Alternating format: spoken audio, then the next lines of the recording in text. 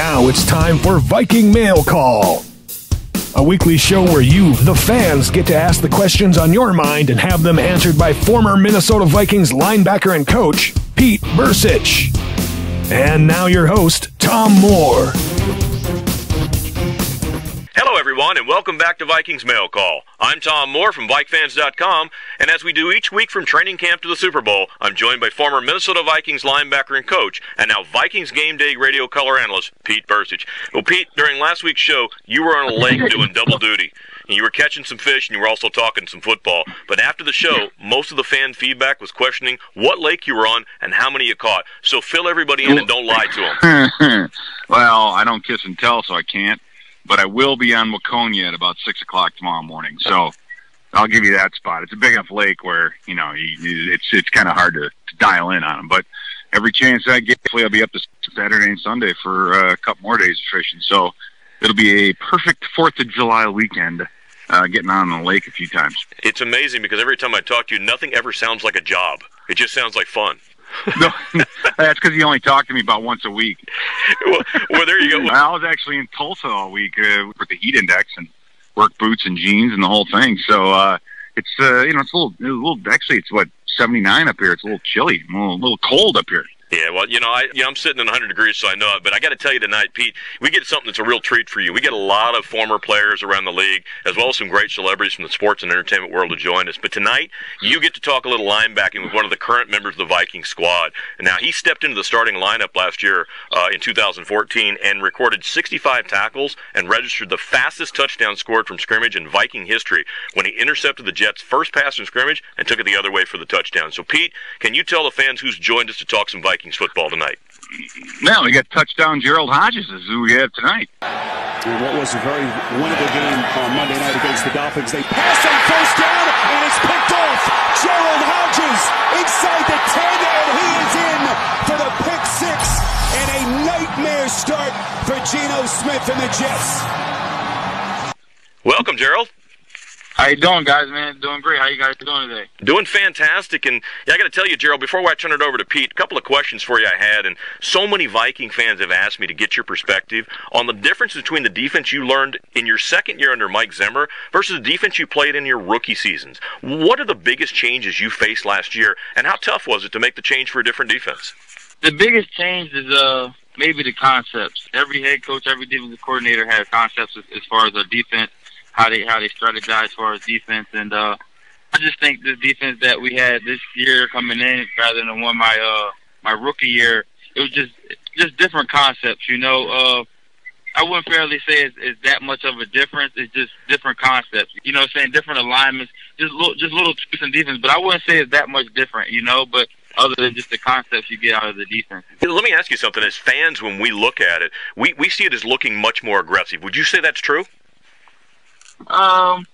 It just depends. I mean, it's definitely aggressive defense. I mean, like I said, week in and week out we have blitzes going in, but it just, like I said, it depends on your coach and his strategy and how he decides to attack certain offenses, see how offenses line up against defenses, and see what type of pressure you can get off.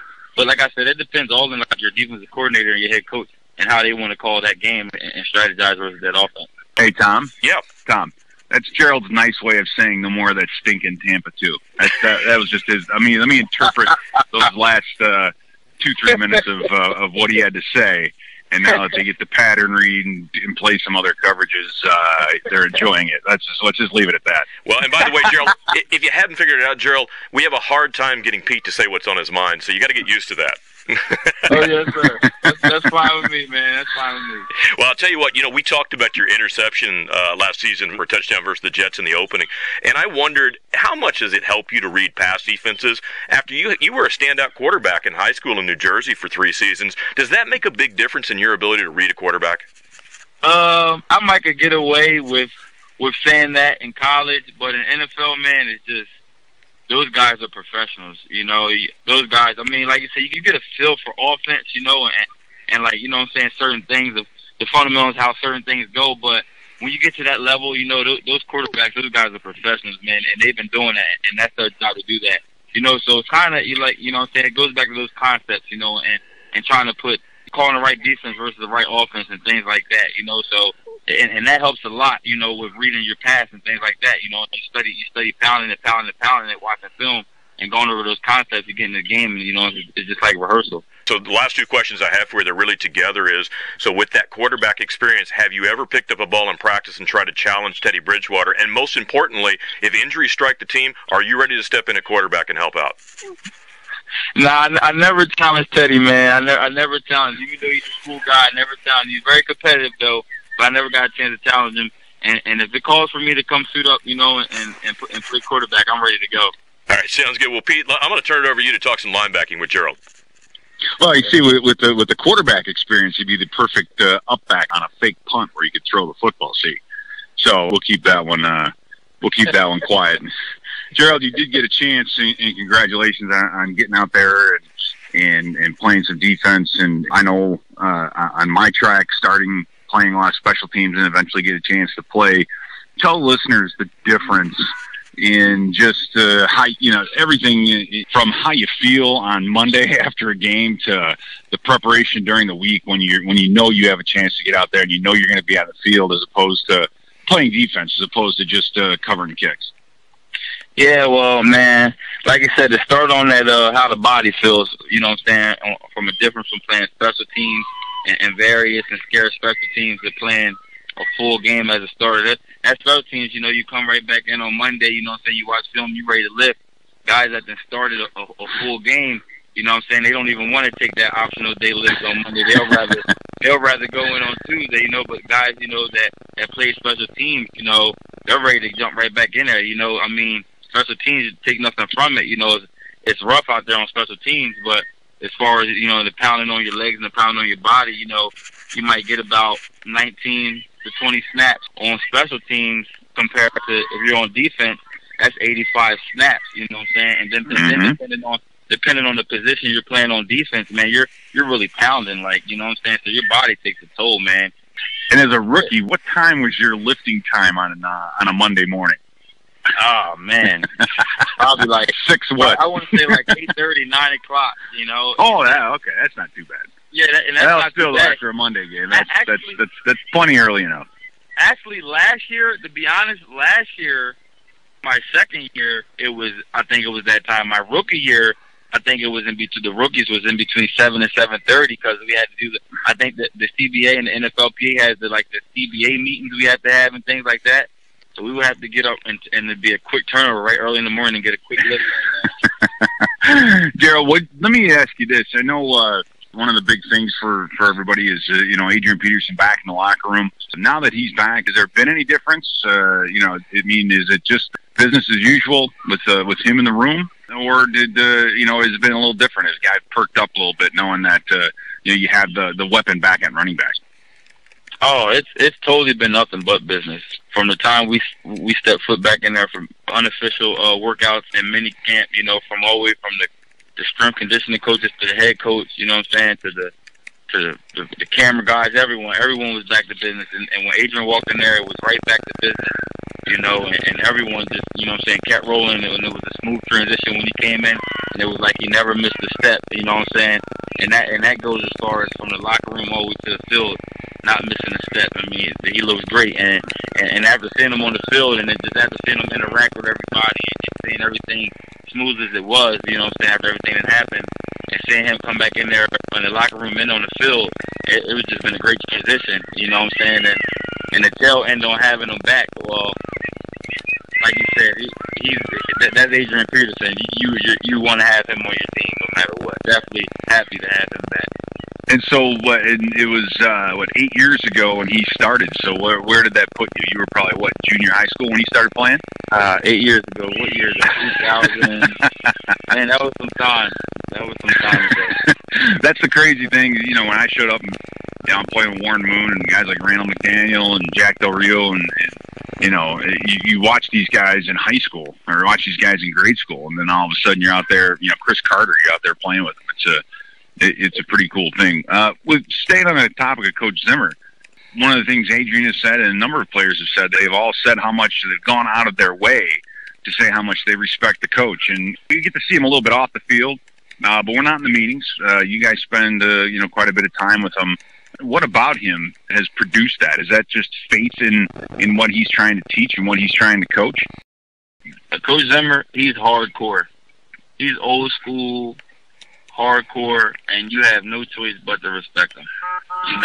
The way he handles himself, the way he handles things off the field, on the field, the way he takes his time out with each player, and things like that, you have to respect him. And like I said, I give him the utmost respect. He's hardcore and he's going to push you. He's going to try to make you, even though perfect is a long reach from everyone, he's going to try to get you to reach perfect. And like I said, he's a hardcore coach, and you have no choice but to respect him. Well, explain to us a little bit more about what old school and hardcore means to players. I mean, we hear those terms, but I don't know if everybody really knows what those terms mean. Like you rough, like that. We all had that back in the day, like Pop Warner, like discipline, hand on the line, run sprints. All right, you guys don't want to be disciplined. We're going to run sprints all night until the lights come off. That type of old school hardcore. Like get all up in your stuff. He's only 5'8", but he'll be up in someone that's 6'6", all up in their all up in their stuff. Just hardcore. Hardcore, and you yep. Let you know what I'm saying, when you're right, and he'll definitely let you know when you're wrong. One of your teammates, Anthony Barr, had a very good rookie campaign. Tell us a little bit about what he brings to the table and what he's like in the meeting rooms and as a teammate. He's great, man, all around. He's quiet guy. He brings his lunch pail and he goes to work. He's just speak about his athleticism, man, is unbelievable. He's a bit of a freakish athlete, is he not? Yeah, way a bit of a freakish athlete, man. And like I said, how you see his body, how you see him move, that's how he plays, man. He's a freakish athlete. And when he brings his lunch pail, man, you don't want to be in his way, man. Like I said, he's a hardcore person. You wouldn't tell, by the way he carries himself, quiet person, stays to himself, and he's raised for business all the time. And the Vikings decided to, since they worked with Anthony Barr, they would try bringing in his teammate, Eric Kendricks. And how has he looked? Is he had the deer in the headlights kind of thing with the new defense and with how the NFL works? Oh, yes, sir. I mean, I have to commend the young fella, because he definitely came in, head on his shoulders, ready to go in there and learn that defense as fast as he can. And he's been coming along great, man. Like I said, he's been picking up the defense great. He's been looking great on the field, taking care of his business off the field and things like that. And he looks great out there. We all have those rookie moments where things get fast, but like I said, he's been handling things. Yeah, he's definitely been handling things well, and I definitely have to commend him on that. Of the guys that you've played against, who thus far has stood out to you? As running backs, quarterbacks, guys on offense, maybe some names that we as fans don't normally hear or talk about much. But over the past couple seasons, who stands out? I mean, I remember when I played, it was always watching film on Barry Sanders and how good he was. I mean, who out there is that good? Who's a back I played against this year is pretty good. I think he's known now, I think, after this year, but the guy Bell from Detroit, number 35. Detroit Bell, right? Yes, sir. He's a great back, He's definitely a tough one that brings his lunch pail when he comes to play as well. And he definitely was a tough guy to play. He's definitely someone who stuck out against me when I played against him as well. Yeah, and that's good to hear. I mean, I know they rolled him out against us a couple of years ago, and I remember we were all saying the name because no one had heard it before. But it's good to hear that he's a good running back, and that in fact those yards that he gained were not us allowing them, but pretty hard earned. Yes, sir. Very, very hard. And like I said, when he's coming through the hole, he's bringing it. He's not a small guy, so when he's coming for business. All right, Gerald, I got another question. I did some scouting on you, and I'm going to ask you a true and false question. True or false, the fact that you were able to fill your Camaro with diesel fuel? Is that true or false? That is true. Oh, no. Tell us, how did that work out? I couldn't believe I did it, man. My rookie year, man, I got a Camaro, a brand new Camaro, a couple miles on there, and I'm in Minnesota, and I'm from New Jersey. New Jersey, they pump you gas. I get to Minnesota. That's right. Pump you on gas. Yeah. And I pull up at a diesel nozzle, and I'm sitting there holding the diesel nozzle on my gas tank, and the gas spray is just squirting everywhere. And I'm like, why isn't this whole fitting? And I drive a mile and a half down the road, my car just shuts off on me. Oh, man. So it was a rookie mistake, right? You can just chalk it up as a rookie season mistake. Who on the team do you hang out most with? Who have you struck up a friendship with? Because, as you know, it's different in the NFL than it is in college. I mean, when the season's over, everybody kind of goes their separate ways. And so who on the team do you spend most of your time with? Well, my first 2 years, I built a strong relationship with guys like DeMarcus Sanford and guys like Mr. Raymond and them guys like that. You know, guys that aren't with the team right now.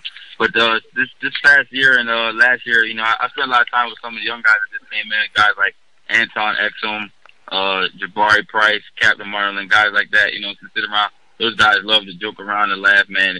And you know, I sit around and joke around and laugh with the guys. But I mean, when it comes to just like hanging with guys on the team, man, I didn't hang with everyone on the team. You know what I'm saying? Everyone, you know, everyone's fun to be around. Everyone has their own personality, and it's just I'm one of them type of guys that enjoy different personalities because it's exciting and it's fun to me. So, hey Pete, it sounds like he's here's a linebacker hanging out with defensive back. What's that all about? Yeah, I mean it's okay. Those DBs want to get around the big guys a little bit. And, you know, think they can come in the paint and take care of business. You know, usually safeties and corners are just wide receivers who can't catch. Once they realize they can't catch, they think they can hit. Especially safeties, you know, so they try to live in our world, but they really can't. So they do after hours and things. They try to hope it rubs off on them a little bit, right?